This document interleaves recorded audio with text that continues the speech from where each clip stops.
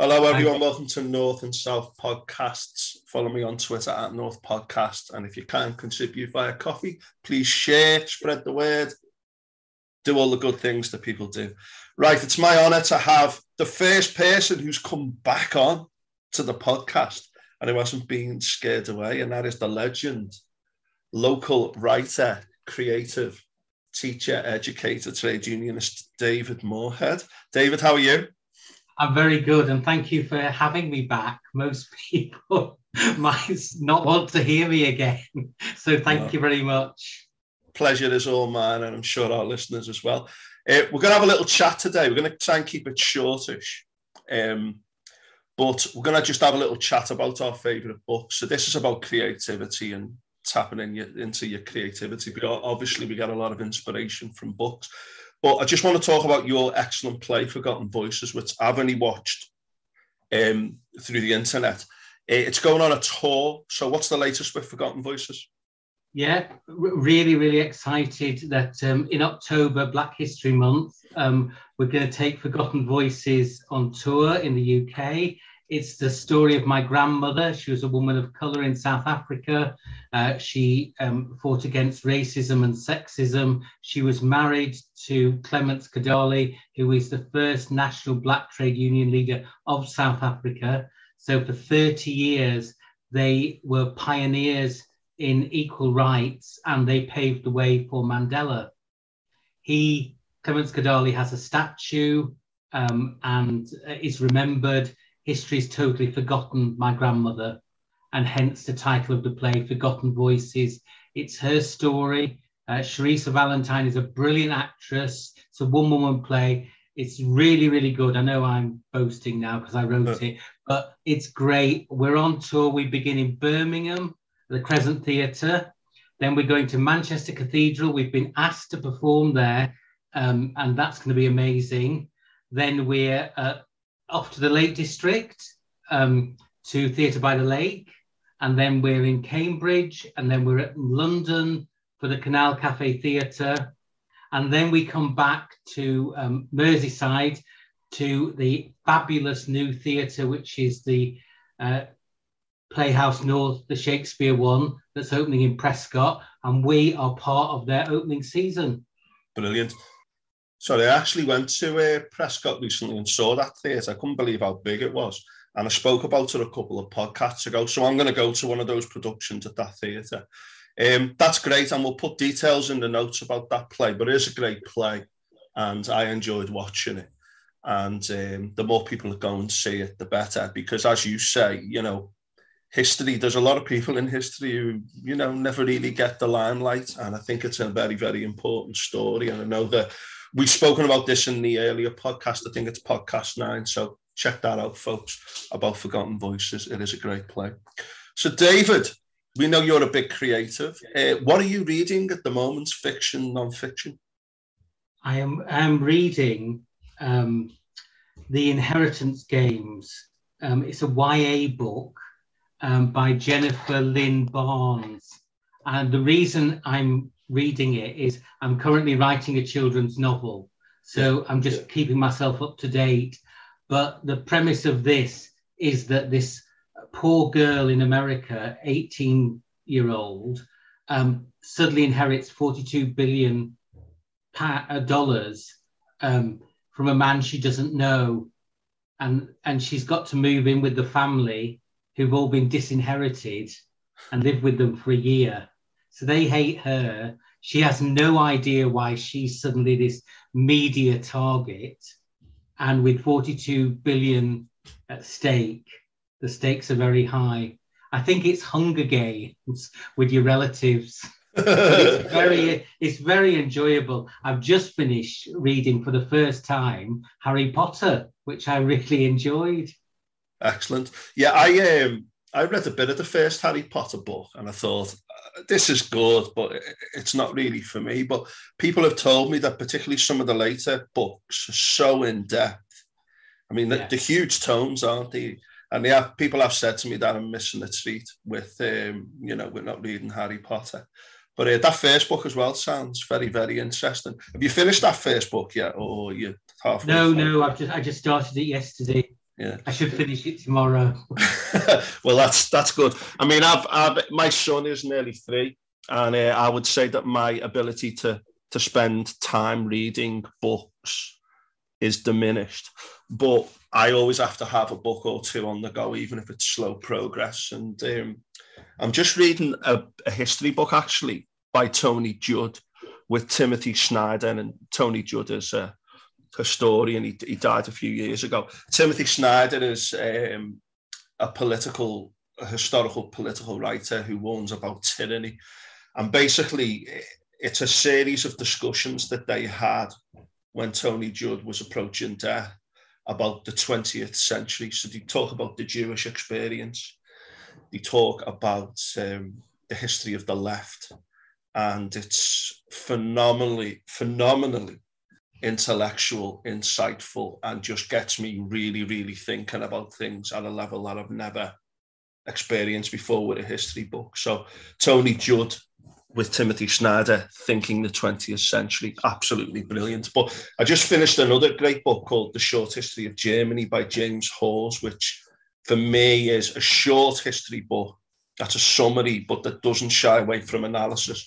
And it uses like picture sources and diagrams and stuff to show, and like mind maps. I've never seen those used in history books before, but 2 fantastic books, which one I'm reading still and the other one I finished recently. But I do love me history, and I do think that this is going to sound controversial, but one of my favourite books ever, and usually people refer to novels when they say their favourite book, is The 100 Years' War by Jonathan Sumption. Now, Jonathan Sumption used to be on the Supreme Court, the UK Supreme Court. I forget if it's called the Supreme Court in this country now. My mind's gone blank. But he was a judge on there, very intelligent, but I've never known anyone to write such beautiful narrative history. And I think there is a very important storytelling dimension to history, which we often neglect in academic circles, as it were, but beautifully readable. And he's done 4 volumes so far. Each of them are about 800 pages. And the 5th one is currently being written. But I do find history books, I find it very hard to read a dry, fact-orientated, purely about the academia type of history. But I think very much the way it's expressed, the facts and the information, I find that really, really important in good history books, etc.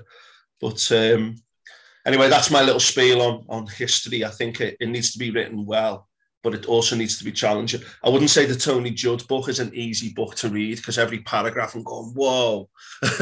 But it's certainly very, very rewarding. I was interested in something you said recently about when you were reading a book I recommended to you by Donna Tartt, The Secret History. And I think you said you were just enjoying every sentence. And it's something that's nice to get in a book, isn't it? I would say one of my favourite books of all time, right, is The Secret History by Donna Tartt. Yeah.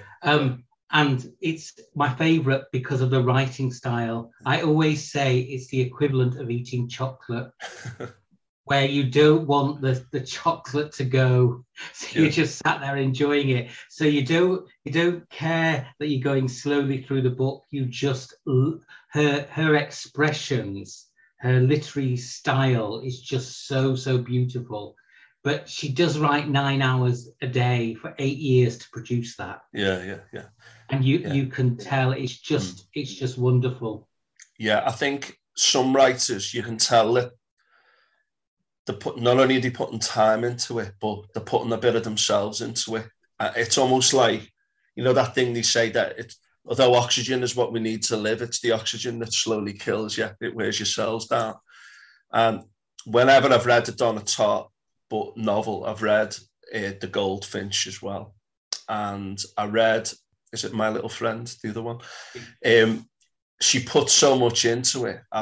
There's such scale and depth to the books. It just beggars belief. But you can tell she's put a lot into it. But I think the rewards are there for all to see. She obviously edits it a lot and thinks about it a lot as well. But The Secret History, my mate gave me that and said, read this. And I had it on my shelf for about 2 years. And then I picked it up and just just absolutely brilliant. And I read recently a York Notes equivalent called Continuing Classics Review of The Secret History. I don't know if I lent it to you, actually, but that was like an analysis of it. And it's just great to see an analysis of a book that you've read, just to see what different people say and think about it. But The Secret History is just a phenomenal book. It's like a thriller, isn't it? But an intellectual thriller and a deeply psychological thriller that just resonates. I think Chekhov was one of the best at this. When you describe a situation that someone else is going through, when you think, oh yeah, I know exactly what they mean, even though that situation isn't something you've been through, they relate it to you in such a way that you just identify with it and you're there. And as you say, I just loved every sentence of that book. Absolutely loved it. I think all good books take you into a different world and you are living there all the time. You really understand the characters, and your heart is beating constantly throughout the whole book because you are on edge. It's just ideas and society and people and their values, and it's just like an explosion, and you're just it's just, reading is one of the most beautiful things on this planet. Absolutely. And I think if you think about where writing came from, the ability to convey a message across time, tell old stories. I mean, I believe like Homer, the Iliad, the Odyssey, they don't actually know whether it was one author who wrote it, but that this is like a great story that is being passed through time, and then someone says, right, let's put it down. And I know some people say that about, the key stories of religion, old stories, they get passed on, and then someone says, right, we need to capture these in a book. But there is a grandiosity about storytelling and almost a transcendence, like a religious aspect, a beauty to good storytelling, that it takes you to another time and place. And I think it's beautiful the way that The Secret History is written, and it's a real art, isn't it, to capture that in a book. Another one I read recently, which has been on my to-read list for decades, was George Eliot's Middlemarch. Oh, yeah. Which I think is probably one of the greatest novels of all time. Middlemarch is a town, and it's set in 1832, and she explores the attitudes of the town to medicine, to women, to religion, to foreigners, to politics. And it's just full of great characters, superb observations. She has just sat back. But the thing I kept thinking was that George Eliot was living in Crosby in 2020 because we hadn't changed much.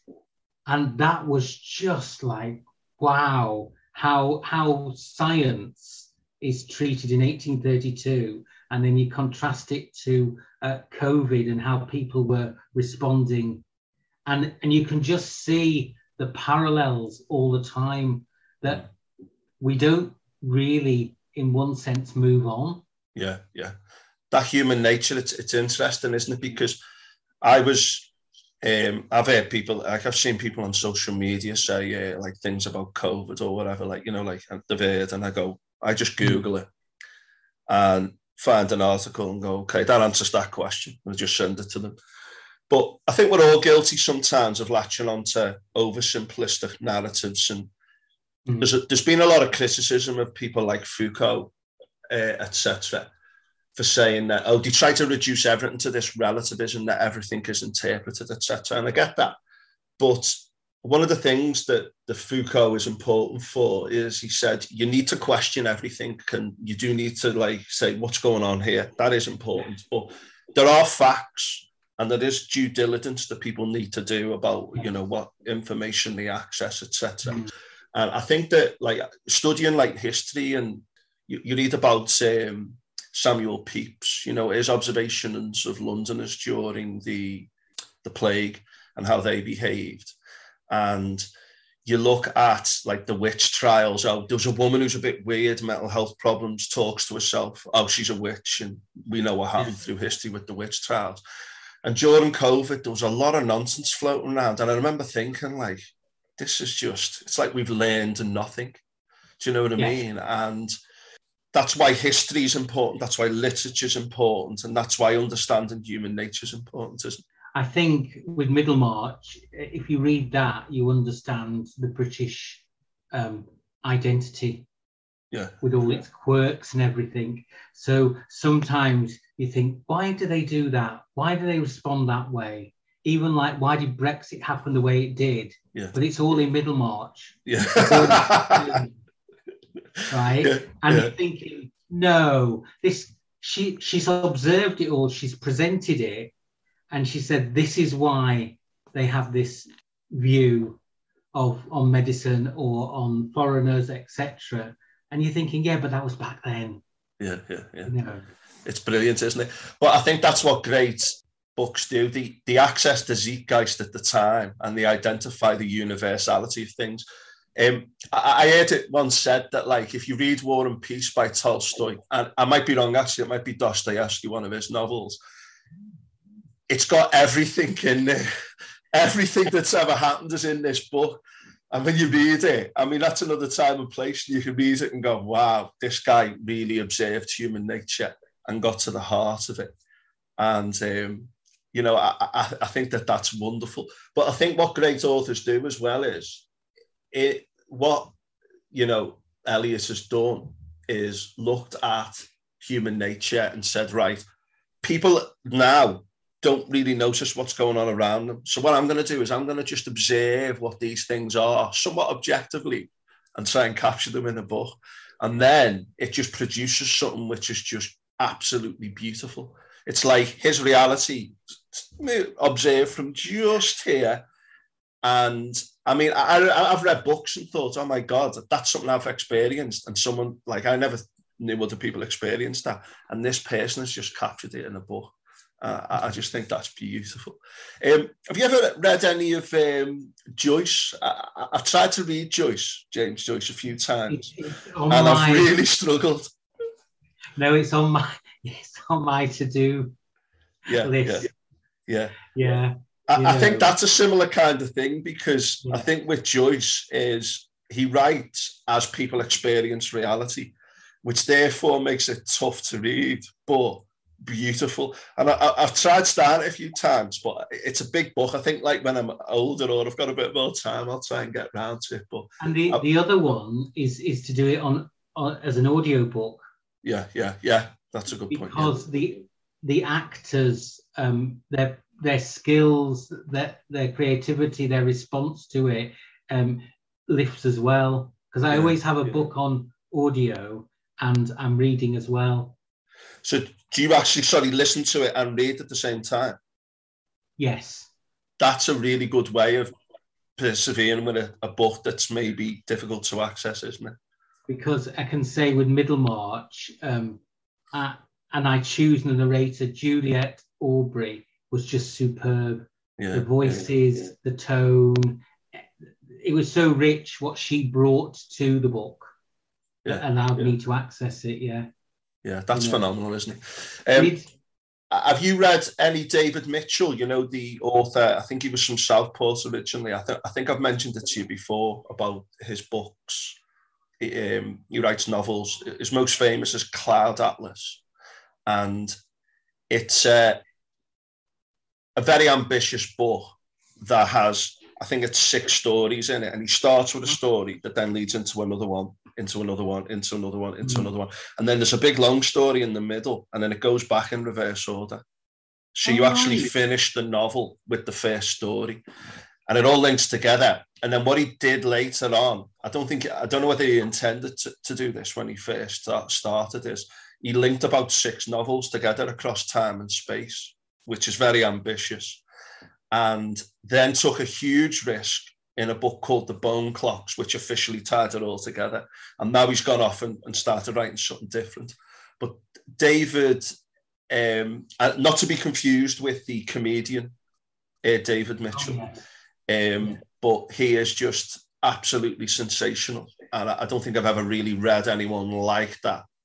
And there was I heard a program on Radio 4 discussing it a few years ago, which was very insightful to hear, like a book that you really, really liked discussed. But that book, it was turned into a film, which wasn't that much of a success, but I do think it was quite a good attempt at the book, because the book is so complex. But that book is just, again, there's characters it's like 500 years in the future or whatever in one of the stories.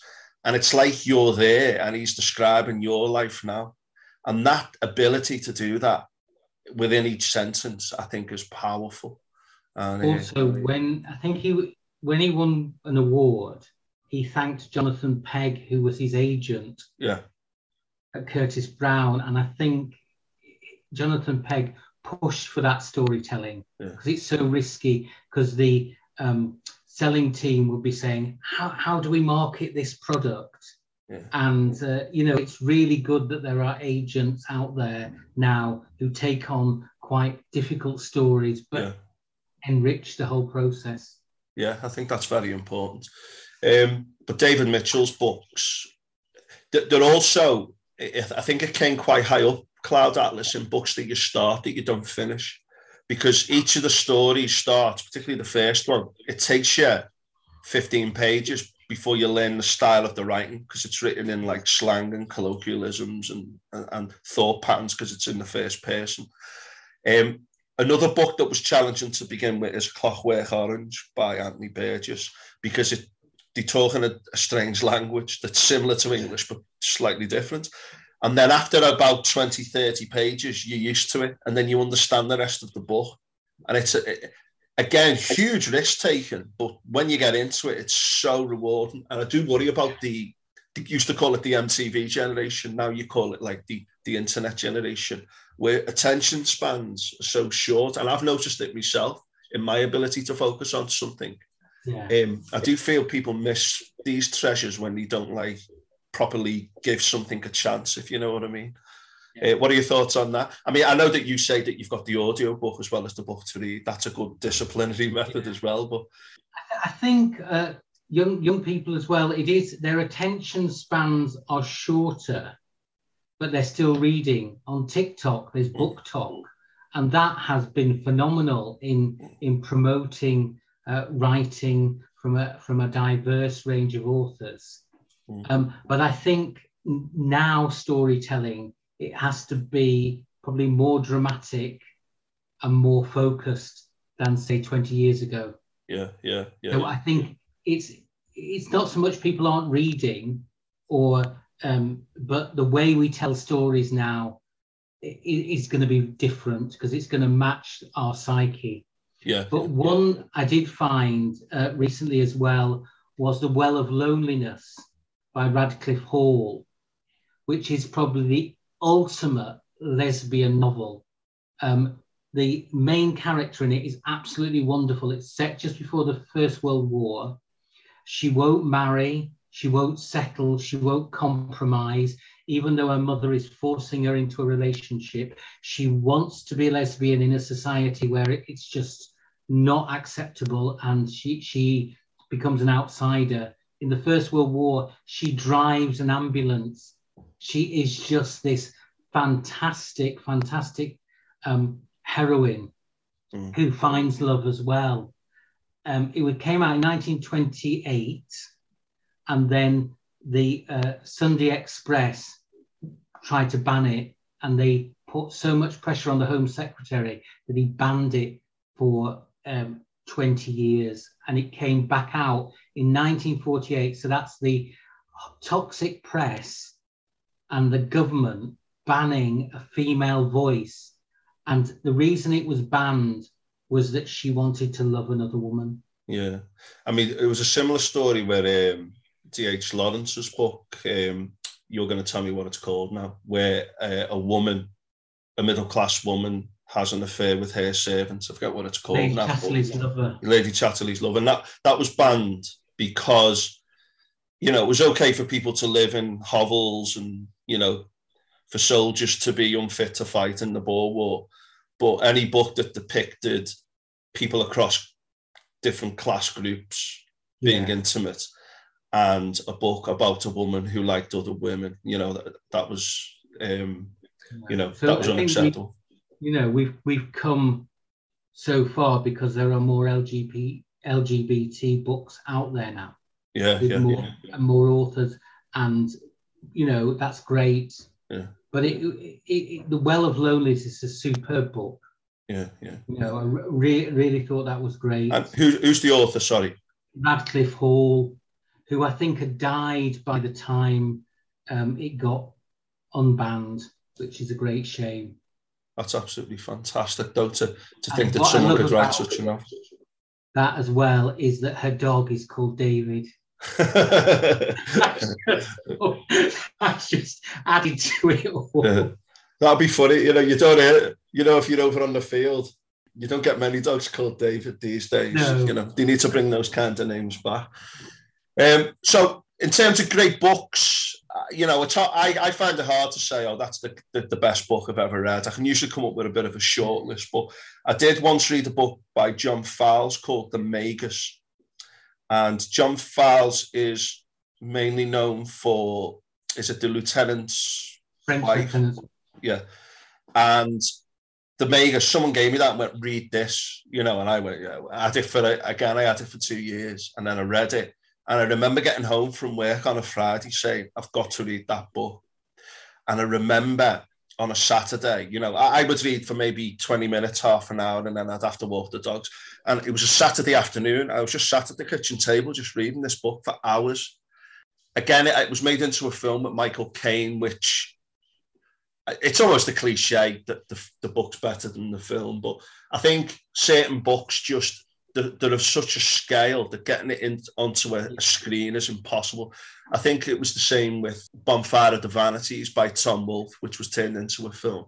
Again, unbelievable book about human nature and capturing what people are like, but just didn't make it to the screen. But The Magus by John Fowles, it's a thriller and a mystery, and as it unravels on the page, I was just absolutely spellbound. But two friends of mine read it at the same time, and we were just messaging each other going, whoa, where are you up to?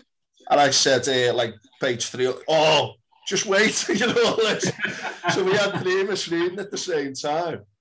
And that book was just, I don't know, I find it hard to explain how good it was. But it's the kind of book you can only read once, because there's a revelation element to it that you could never, ever...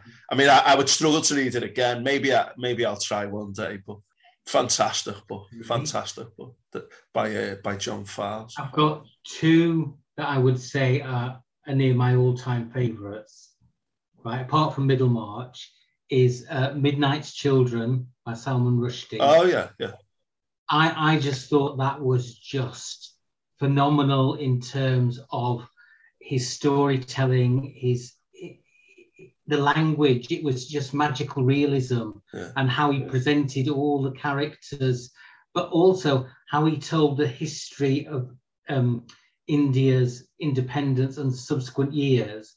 And I felt so ignorant that I didn't know any of that. It hadn't been taught to me in school. I hadn't come across it. I didn't understand the Pakistan-Indian War of the early 70s and the late 60s, but it was just a phenomenal read. And it's about 2 children who are born at the stroke of midnight when India becomes independent in 1947. And I was reading it, and the baby was just about to be born, and the Tesco delivery arrived. I was like, no, I'm not taking food in. I just want to keep reading, go away. That's it. It's special though when you're reading a book like that, where any interruption, you're like, no. That's amazing. And the other one, if I can pronounce it properly, is The Ragged Trouser Philanthropists. Oh, yeah, I've read it. Yeah. Amazing. I think that changed my whole outlook on labour and work and unions and exploiting the work, the proletariat, bourgeoisie. But it's a brilliant read. And I was just spellbound by that. It's quite a depressing read. It is, yeah. I found that book amazing. He's buried, not far from here. He died of, was it TB or before he was meant to go away? But apparently he was born into like relative wealth, and then it all went. But he had genuine experiences of that life. Robert Cecil. It's so authentic, and the situations are so real that you think, yes, he must have lived through all that. It's about a group of painters, and that's all they are in a seaside town, but they will never liberate themselves and get justice because they're talented, because they're just exploited by so many other people. And again, I feel that book's 100 years ago, today, you can just see the same exploitation. Yeah. A few people have said that book really changed their lives and crystallized them in certain opinions. I've even spoken to someone on the right who said that's a great book about the experience of people day to day, etc. Who may be averse to like acknowledging that like work is sometimes unpleasant. But that is a fantastic book, and I've never known a book dealing with such serious issues that was so funny and witty and sharp. Because apparently he wrote that, and his daughter found it all and went, whoa, this is brilliant. He never intended to publish it. And she got it and put it all together. And I mean, how many wonderful stories. I mean, you talk about the ancient Greeks as well and all the old plays. How much wonderful stuff has been lost to us. To think that that book was almost never published is just... it just goes to show, how much amazing stuff there is out there now. Little stuff we hear about sometimes. No, absolutely, and it's just I often, if any of my students when I taught, if they were ever going into politics, I would buy them a copy. And just say, read this, because at the end of the book, no spoilers here, but he talks about the red sun shining over England, that when there's a Labour government, there will be equality for all. I think I read it as Tony Blair's Iraq war was happening. And I was thinking, this is really depressing. Yeah, I think I've been watching the Blair and Brown years, a documentary about New Labour, etc. recently, and I think that the Iraq war really hit a lot of people quite hard with the way it was conducted. And, the idea of a Labour government when Ragged Trousered Philanthropists was written was the idea of those people out there who were the majority. There is a better time coming for you, you know what I mean? But then power comes and, Labour politicians are as human as anyone else, really. But I do think that book, as well as its like kind of political ambitions, it was very much here's what the situation is, and the way he depicts like the corruption amongst the local councillors and the local landowners and some of the names he uses. And I remember like belly laughing out loud at his descriptions of the foreman. I feel it's a Crass, the foreman, the guy who's in charge of the guys, and how cruel he is. And that at the start it says a very, very insightful comment. And it says, Crass knew that he was getting screwed. And he knew that he was not being treated well by his bosses. And every one of the guys below hated him for how he was. They all knew that if they were in his position, they'd be exactly the same. And his analysis of like how things work in human nature in that book is just absolutely brilliant. I echo your sentiments on that book. It's a must-read book for anyone about the world of work. Just like when you get a job when you're older, and all of a sudden you've not got a teacher saying, "Are you okay?" and you're like, "Wait there, I'm being treated like filth here."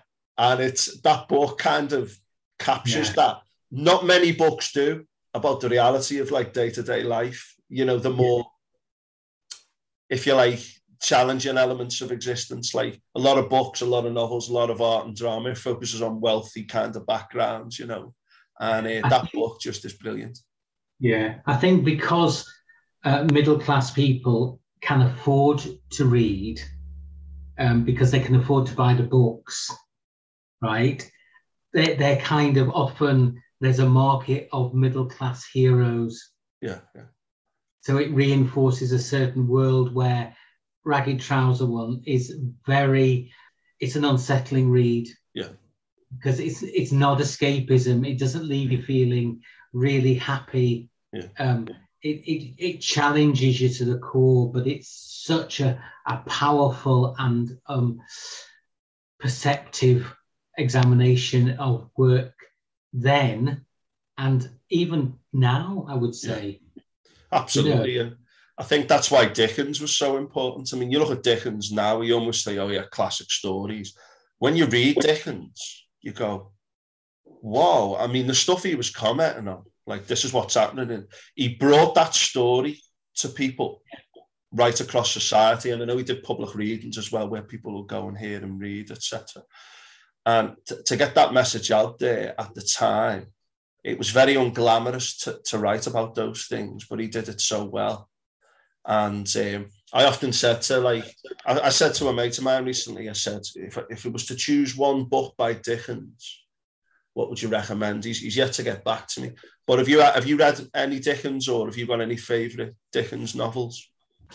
And he's not my greatest writer.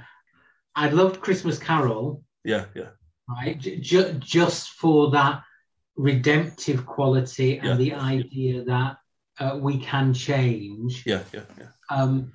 Little Dorrit for the love story. Yeah. And for the and his characters. Yeah. I forgot the man who wants to marry her, and she says no. Yeah. But it's so beautifully done. Yeah. David Copperfield, Uriah Heep. I mean, you know, just these characters that really live in your memory because they're so well created. Yeah, you know. I think that's the thing with Dickens is he wrote about characters, but then he placed them in that kind of like social situation. So he kind of married the two, if you like. Because you look at Emma, I remember my English literature teacher at school going, oh, Emma, some of the best characterization ever. And I remember reading it for A-level thinking, nothing's happening here, mate. I'm all for great characterization in itself, but I think that obviously the narrative of the story is important. I've always found it very hard to read or watch Samuel Beckett because of that, you know, that kind of no plot. And I'm all for crazy stuff. And I like modern art, I like left field, but for me, Beckett, it's too much for me. And I don't know whether you've seen much Beckett or read much Beckett, but have you got an opinion on that kind of? Because when I was at uni, I did English literature, and I remember in the first week they said, "Can you read David Copperfield?" So with all the freshers and everything going on, I think I got 600 pages done and everything. But the best work I ever did at uni was on Beckett.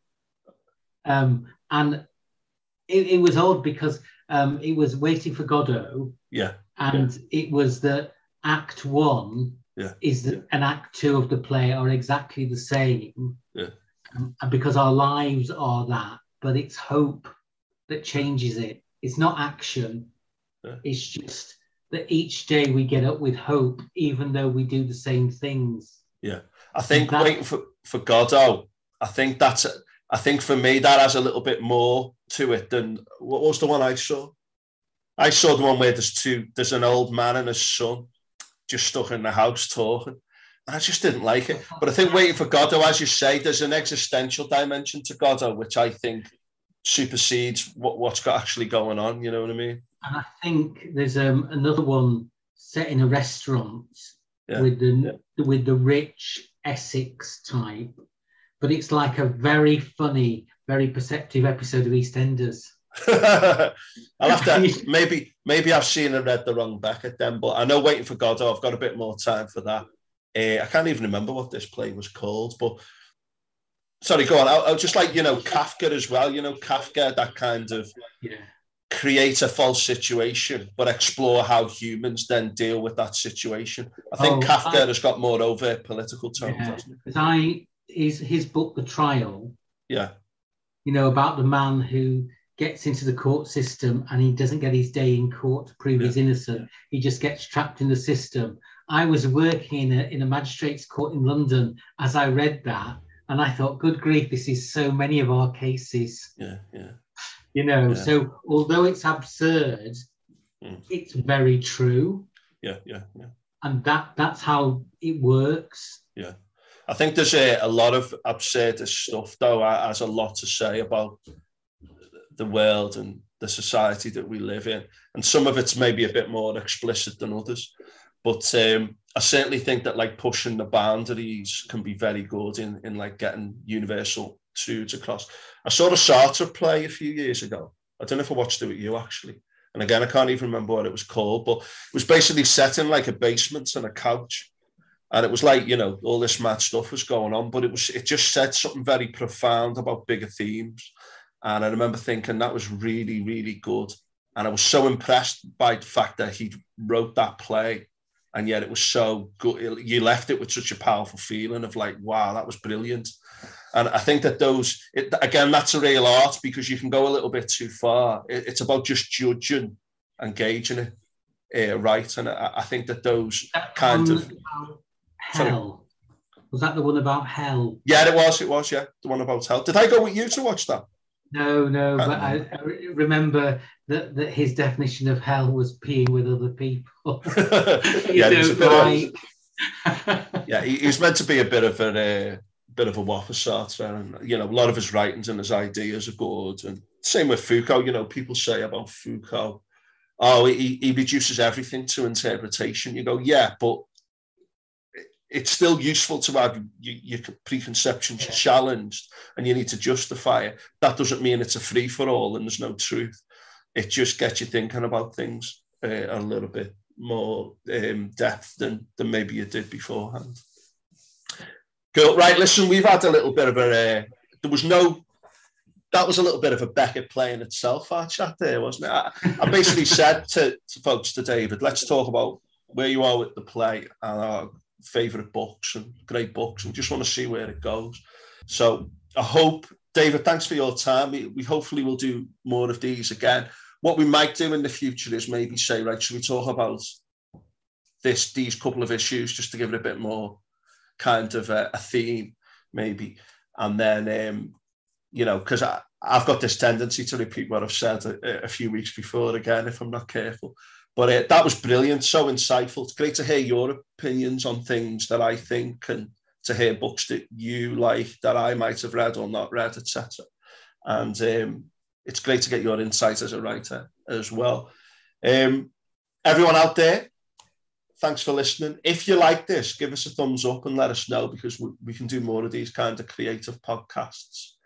Because I find them really useful for myself, and also it's a good way of finding out about great books, because you know, people have word of mouth circles, etc. But I always like, there's certain people, for example, you, David, when you tell me your book's good, I know it's good. So it's good to hear different opinions on things. Any final words before we go? Just thank you so much for inviting me on, and it's great. I love reading and I love talking about books, and you are a great person to talk about books with. You give me some good recommendations as well. And then I'm going to plug the play. ForgottenVoices.info is our website, and you can book online. Brilliant. But just please read. It's just wonderful because you get into someone else's shoes, someone else's life, how they see the world, and you know, your empathy levels increase. So please read. That's right. And I just want to say that I often think that reading is like traveling without moving, and you can take yourself somewhere else by sitting still. And I think that that's beautiful. I mean, travel broadens the mind, but the way I've read and understood books and the way I speak, I mean, speaking with you about books is just like meeting, you know, someone who, when we get together, just that creativity thing just goes like, you know what I mean? It's good to be able to talk to people about something that I find sacred, and I think that you probably find it sacred as well. But good stuff. Just want to say one last thing. There's a great book about the David Irving trial, Denial, Right. about the Holocaust. I forget what the actual name of the original book was. Oh, is it Denying the Holocaust? I'm going to grab the book because this is important. Wait there, folks. Right, the book is by Deborah E. Lipstadt, and she was taken to court by David Irving because she said that he was a Holocaust denier. And the original book was called Denying the Holocaust.